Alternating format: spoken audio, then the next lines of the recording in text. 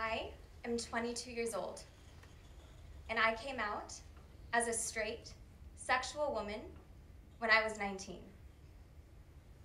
Like many of my peers, didn't realize that that could happen. Attending a women's college in the suburban town of Wellesley just might have had something to do with that process.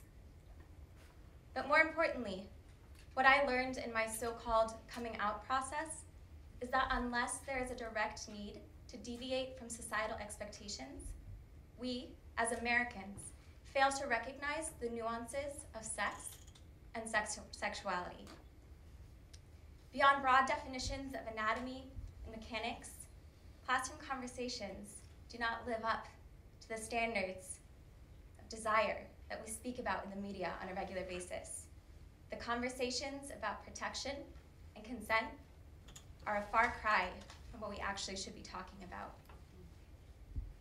This discrepancy is why I believe that we need to redirect our conversations about women and sex in this country. Furthermore, I believe that in an attempt to expand the definition of female sexuality, we have instead managed to dichotomize the issue. From Dove commercials to Amber Rose's slut walks to Caitlyn Jenner, America does not fail to speak about women, what makes a real woman, what a real woman is allowed to do, and with whom, what a real woman needs. And while I'm happy that we're finally talking about real women, I believe that the way we speak about women, female bodies, and sexuality remains constricted to a set of codes. As many of you might know, the Victoria's Secret fashion show is one of the most highly lauded fashion events and attended events of the year. The models who perform in the show are considered the sexiest women in the world. They epitomize womanhood. But imagine the same models with chunkier thighs, with a little bit of razor burn, a tampon string hanging out, oh God, too much woman, too close to what many call a reality. You see, we applaud the youthful look of a woman's chest after a breast augmentation, yet tell 10-year-old youthful girls that they look inappropriate without bras. Their bodies, the softness, the realness disturbs us. A woman with a guttural grunt of pleasure or a ruthless tenacity for one-night stands terrifies us. And our responses tell us that women aren't good enough as they are until they act as we expect them to. A girl is placed into womanhood at the onset of puberty, and with that milestone come all of the societal expectations surrounding how that woman will act and develop sexually. I'm not making an argument about what makes a woman real in terms of size or shape or assigned sex. Instead, I'd like you to ask yourself if you recognize yourself or the women around you in the portrayal of women in movies, in the media, in conversations about birth control. I want you to ask yourself why we see what we do. I don't think we need to see any more billboards advertising lubricants or lingerie or mundane household objects like espresso machines to know that America is obsessed with sex, with Cosmos sex tips on the 200 new positions guaranteed to drive your guy wild. How to keep and please your man, how to keep him interested in your body. And conversely, America is obsessed with purity, what preserving your purity truly entails, how to keep your body unscathed and sacred. What happened to the in-between? From a very young age, I have been preoccupied with thoughts about what it means to be pure, what it means to be raised in a country where the roots of most institutions are puritanical. Interestingly enough, the way many young adults in America are introduced to the concept of purity is through some sort of health education course. When I think back to my own sex ed class back in 7th grade, I do have to admit that it was pretty open-minded and advanced for what it was. Apart from conversations about lambskin versus latex, we spoke about all the possible ways that STDs could be transmitted without protection. We spoke about all possible sexual orientations. In fact, our teacher drove home the point about the salience and of course the validity of non-heterosexual relationships to the point where most of us went home and changed our MySpace profiles to say that we were bisexual. But to be honest, none of us knew what that meant. Yes, in theory, if you identified with a particular sexual orientation, you were attracted to one or multiple gender types, and hopefully were romantically involved with people who fit into those categories. But if you had asked any of us why you would have sex with someone, other than to potentially procreate, none of us would have been able to answer the question. One day, a question was asked by a girl who, as an athlete, was very concerned about what went into her body. And so, to our teacher's horror, she asked, "How many calories are in a sperm?" I don't remember the wording of the response, but that day, all of us girls learned a few things. 1, boys want blowjobs. 2, you're a slut if you ask about it. And 3, later on, outside of the classroom, we learned that we were naive if we didn't offer them. In an effort to uphold the image of the modern woman, we have limited the conversation about women and sex to 2 ends of a possible spectrum. We talk about sexual assault, and when things go wrong, the gray areas revolving around if someone gave consent or was even able to. And then we talk about the modern woman who is free and empowered and has sex with everyone, whenever she wants to. But what about all the things in between? We seem to have missed something. And this is a big step from the days from before the pill, when just the thought of pregnancy loomed over unmarried women's heads. But we're still at the forefront of filling in this possible spectrum on a national level. Institutionally provided health classes have moved on from only teaching how to put condoms on bananas and abstinence to finally discussing consent. Discussing consent comes in response to the rising dialogue about sexual assault on college campuses and in courtrooms. The jurisdiction of who's to blame, if the accused was a knowing perpetrator. These are incredibly important and incredibly difficult conversations to have. But here's my problem. We can't talk about saying no if we don't understand what it means to say yes. We've managed to integrate IUDs and the morning after pill in our conversation about contraception, but somehow fail to recognize that most adolescents just really want to know what sex feels like and how to distinguish the good from the bad experiences. Because currently, the millennial anthem has our young women listening to older peers listing the number of orgasms that they had last night with the person they had just met. How they've orgasmed to the point where their feet feel discombobulated from their bodies, and you look down and you see that your feet are really still attached to your ankles, and you can only wonder what that feels like. But you say, yeah, I know what that feels like, because you're a feminist, and you know how to get what you want, and you know how to keep your man, because you know how to play the game right, because you were worth it to yourself to play the game right, because that is what we call sexual liberation. With our dichotomized perception of how women engage with sex, we've created these exclusive scenarios. Women either have sex or they don't. We either gave consent or we didn't.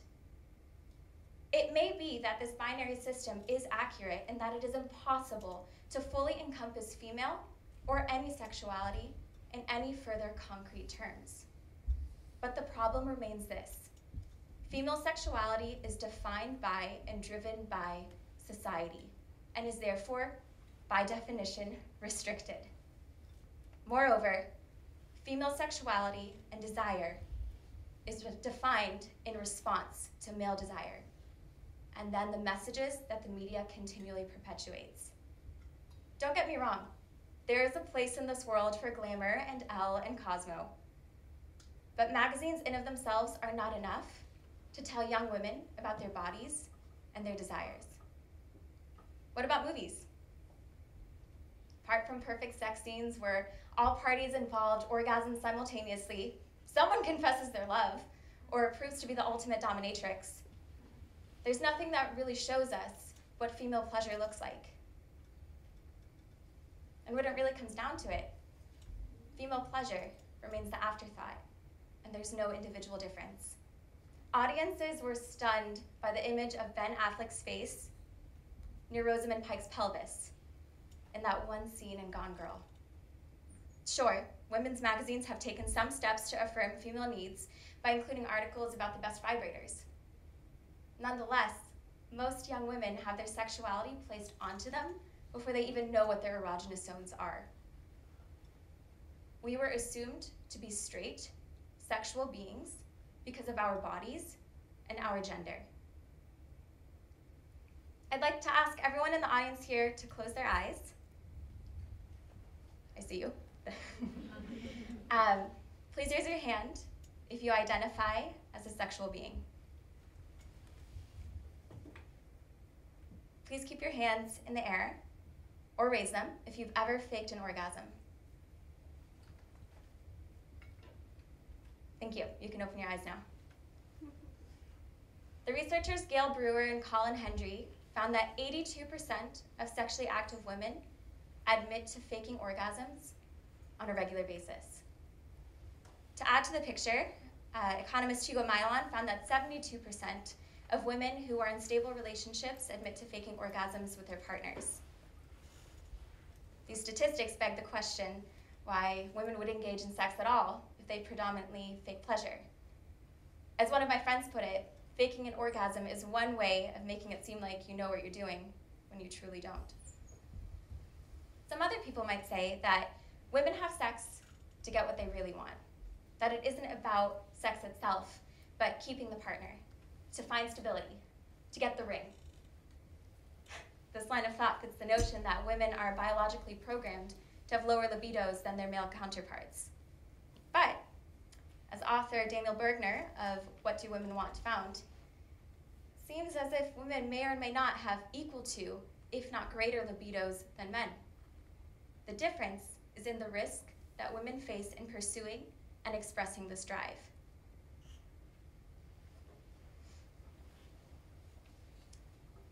Women who orgasm and are sexually active are easily labeled as sexually promiscuous, empowered.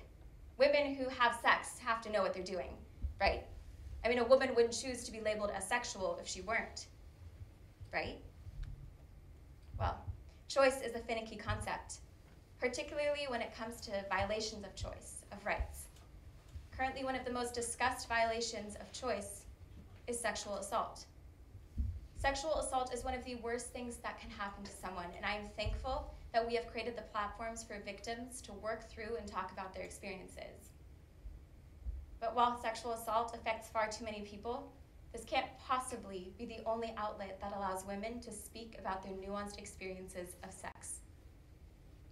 Understanding pleasure and how it varies from person to person is essential to understanding what it means to give consent or to withhold it. And the reception that a woman receives when she admits that she was sexually assaulted just shows how much a woman's relationship with her body, her sexuality, and her needs isn't defined by her. When a woman publicly admits that she was sexually assaulted, she does so with the knowledge that she will be doubted, that people will try to tell her that she is mistaken. Like it or not, the status of being a victim taints you, as if you had somehow asked for it, as if something about you implicitly drew the person closer. Shouldn't have been at that party. You were pretty tipsy. You guys were friends. That's like telling a woman that she doesn't know what she wants. That's like telling a woman that what's done with her body has nothing to do with her. That's like telling a woman that she can't tell the difference between pain and pleasure. For the people who need a different analogy than these examples, that's like telling the victim of a drunk driving car accident that he really shouldn't have been on the road that night. But we do it. This is what we hear. This is why we hear things like, some women are just unrapeable. This is why we talk about the friend zone, as if it's not enough to be just friends with a woman, that you're losing if you're in that in-between. Look at people like me. I am an individual who fully believes in her own empowerment and independence. Yet here I am, incredibly nervous to give this talk, feeling the full effects of the stigma surrounding women speaking out about sexuality. We have not made a place for that. People are intrinsically and inexplicably drawn to and confronted with sex regardless of personal engagement. America reveres sex, yet simultaneously makes it a social taboo to talk about. We convolute the concept to the point where we're speaking about abstractions that no one understands. But we have the power to change that. Let's get rid of constricting dialogues and talk about facts. Let's embrace the uncomfortable. As Gloria Steinem once wisely said, if the shoe doesn't fit, must we change the foot? Particularly for scholars of women and gender studies, this conversation is not new. Research on the harmful and stereotypical presentations of women of color in the media, the hypersexualization and objectification of all women, and unequal gender dynamics have been discussed over and over again. So what do we do? The first step is to talk about what we don't talk about. To overcome our own biases when it comes to talking about sex. And to strip ourselves free from the notion of impurity. The second is to move this conversation from college-level gender studies courses to an ongoing conversation among peers. From academic press university textbooks to green flyers in the locker room. From lecture halls to something we talk about with our children. If we truly want to present ourselves as an open-minded, contemporary, forward-thinking society full of empowered individuals, then we have to live up to those standards. We need to create the spaces where children can ask questions without the fear of being seen as deviant or naughty. We can implement the change that we want to see. We just have to do it. We have to continually diversify the representation of female sexuality in the media. This doesn't just benefit women, this benefits everyone around them. Just like any step towards equality, this is a step towards a greater, more understanding humanity. Thank you.